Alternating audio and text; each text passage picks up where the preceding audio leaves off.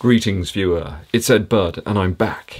I'm a non-elite, shoe-hoarding fan of foam midsoles and continental outsole rubber. I'm back with a daily vlog for you today guys, and I'm going to try and answer a question. I mean, I've received loads and loads of viewer questions and they all seem to be centered around durability of the Nike Vaporfly Next %. So what I've done is reached out to lots of people in the YouTube community, some YouTubers, some viewers, and I've pulled together lots and lots of photos, lots of images and some video about durability of the Next %. I'm the sort of guy who likes to get lots and lots of primary research before I make a conclusion on something, so that's what we've done today.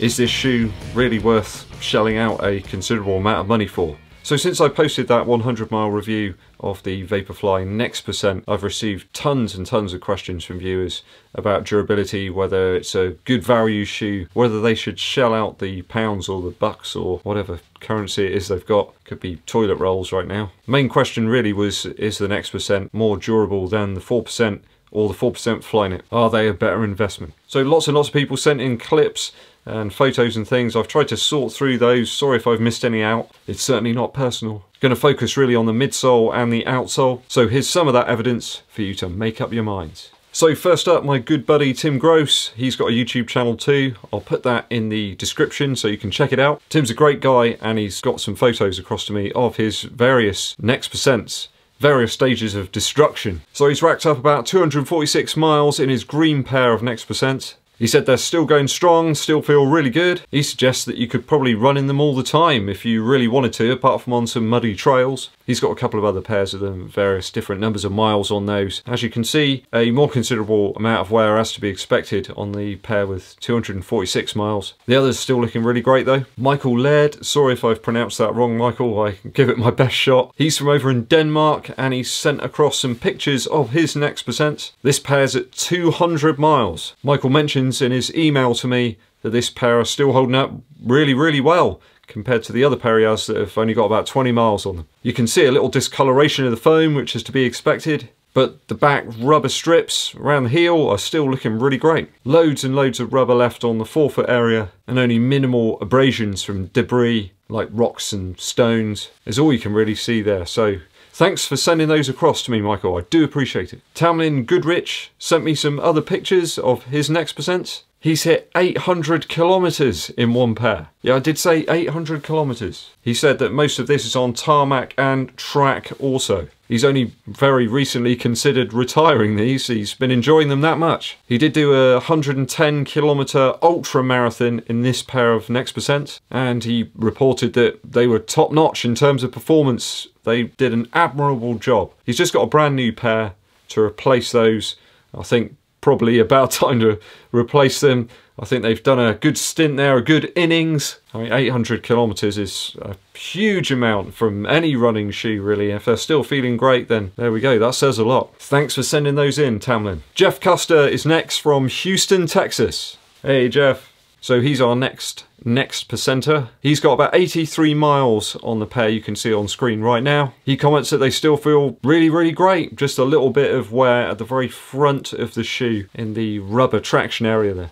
Right on the toe area actually when you look at it closely. He's predominantly only used these for racing and just some light training before races, just to get accustomed to them, to be familiar with them. I did chuckle though at his fear of telling his wife that he might have to replace them at some point, so he's kind of only used them sparingly just for racing. I hope this doesn't get you into any trouble, Jeff. Thanks for sending those in for us. My good buddy Lee Leggett has sent in these images of his Next %. These are at 278 miles. Lee's kind of like me, he likes to keep a really good track on exactly how many miles a shoe's done. That's really important for me to do that. I kind of relish it actually. I like to keep really up-to-date stats on all the shoes. Mainly for you guys really. I want you to know that they're my honest opinions over specific amounts of use. So looking at Lee's shoes here, he mentions that the only real wear is on the outer heel, which isn't bad at all really, if you think about it for a racing shoe. Certainly considering the distance covered, I mean that's a huge amount of miles. Lee's a long-term viewer of the channel. I really do appreciate you sending those images across to us, Lee. Well done. A local boy now, local boy from Somerset. Mr. Kev Burton sent me some images.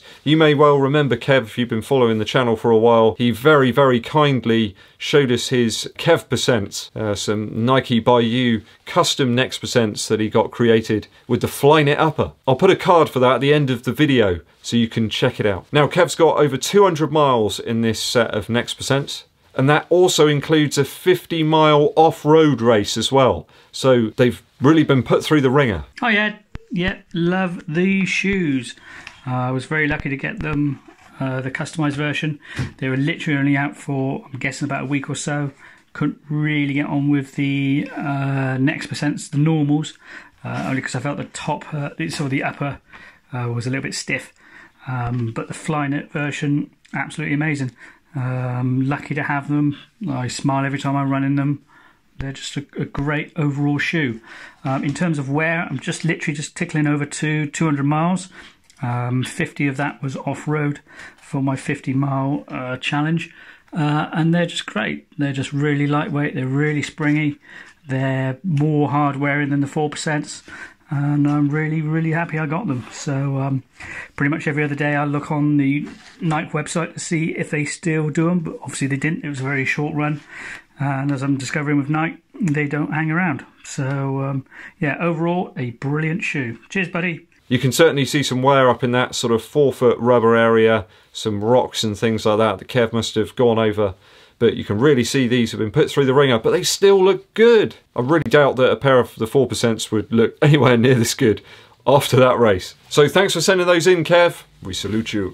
A long-term supporter of this channel, legend, Kev Burmaster, has sent me a load of bits and pieces. I've got some videos here and some images of the shoes. So we'll hand you over to Kev. Hey guys, Kev here with the Nike Next percents. Going to talk about the upper midsole and the outsole of the Next percents. About 98 and 6/10 of a mile on these shoes. Seeing 2 marathons, 1 10K, and a couple of training runs, longer tempo runs and such. So first, the upper, really no signs of wear at all. It's a wrinkly shoe. It's wrinkly from the outsole to the midsole, but only problem I've had is around this area of the outsole. But that's not due to the shoe, that's due to my feet. I've got a larger left foot in volume, both in width and length, but at least I don't have 2 left feet. Ed, cue the Gary Flick on Dog Show thing for me, please. So basically what happens is my left toes basically rubs up against this like little neoprene section, clear section here on longer races, and I'll get some pretty nasty blisters, but oh well. Love the shoe anyway. The midsole, again, very wrinkly. You know, not going to really win any shows with the amount of wrinkle on it, but that being said, it still has a lot of pop to it. The shoe is really resilient in the PEBA material, but it's still got a lot of rebound. So there's a lot of foam there, and I don't see it breaking down anytime soon. The outsole is where I'm really seeing the most wear, but if you look, it's basically just where I toe off. You see a little bit of high abrasion on the toe portion of the shoe, but otherwise looks pretty good. I mean, there's some wrinkling on the outsole, but I mean, really nothing too bad. It's just that high abrasion area. Well, let's go for a run. It's a beautiful day in sunny California. 8 miles in the Pegasus Turbo 2 on an easy recovery run today. About 8 minutes per mile, keeping it nice and easy. I had a workout yesterday. But that's not going to stop me from taking the Next percent out for 2 miles in the Next percents to get 100.6 miles at my goal half marathon pace, about 5:40 a mile. I'm going to do a couple of drills and some dynamic stretching, and then we'll get on the road.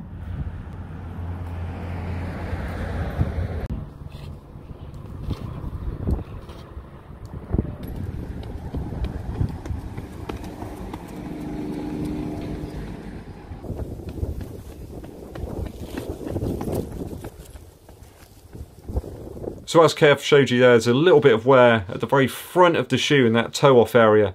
Apart from that, they're looking fantastic. He's hit literally dead on 100 miles with those. They're looking clean, they're still looking really crisp, and that's considering some serious racing. Kev, I really appreciate you taking a lot of time to send in those videos for the channel. It really is over and above. Thank you very much. Kev's given me some super tips as well on my running. I'll tell you what, they've revolutionised what I was doing. My tempo, pace and top speeds really have gone through the roof since I've been using some of those tips, Kev. I really do appreciate it. Last but not least, we have some images from Kofuzi himself. Kofuzi, the closest we have to a running version of Poe Dameron. So Mike's fired me a few images of his Next Percents. He's got 2 pairs. So the green pair, you'll remember Mike wore those back in June of last year for the Tunnel Marathon. That pair's got about 125 miles on them now, and there's around about 30 miles on the pink pair. So you can see there's only slight damage there from some rocks possibly in the forefoot traction area. That's the only real damage of note at all. They do look really good at 125 miles. The pink pair only really have about a marathon and a little extra training sort of beforehand on them. And there's very little wear there at all. So certainly after 125 miles, they're still a really usable shoe by the looks. Thanks for sending those over, Mike. We'll really appreciate it. I think it's safe to say that the Next Percent midsole and outsole are holding up way better than the 4% and the 4% Flyknit before. I think there's some real conclusive proof there. The foam just seems to hold up better. I've always suspected that there might be a slight difference in the formulation or something of the foam that's in the Next Percent in comparison to the Vaporfly 4%. Obviously you can make up your own minds whether they're worth the money, but certainly Nike seem to be supplying some restock of the Next Percent soon. It doesn't look as if it's going anywhere just yet. Is the Alphafly going to fare as well as the Next Percent? I don't know, but I'm certainly going to take it up to 100 miles and we'll see where we stand then. My guess is that I don't think it will be as durable, but we'll find out. You see, these have got about 24 miles on each, and this one looks way better. There's already a little bit of wear in the forefoot rubber on the Alphafly. Interesting. Okay, so lots more content coming up this week for you guys, just to give you a little hors d'oeuvre, a little appetizer. I've got a viewer Q&A coming up based around the New Balance Fuel Cell TC and a comparison video with that shoe and the Hoka Oni Carbon X and the Zoomfly 3. I think I'll also throw in the Zoomfly Original into that one as well. Plus an initial run in the Reebok Float Ride Energy 2. So make sure you hit that subscribe button and click the bell for notifications below. Give the video a thumbs up like, comment below with any questions, and share it with your friends. My name's EDDBUD, and I'll be seeing you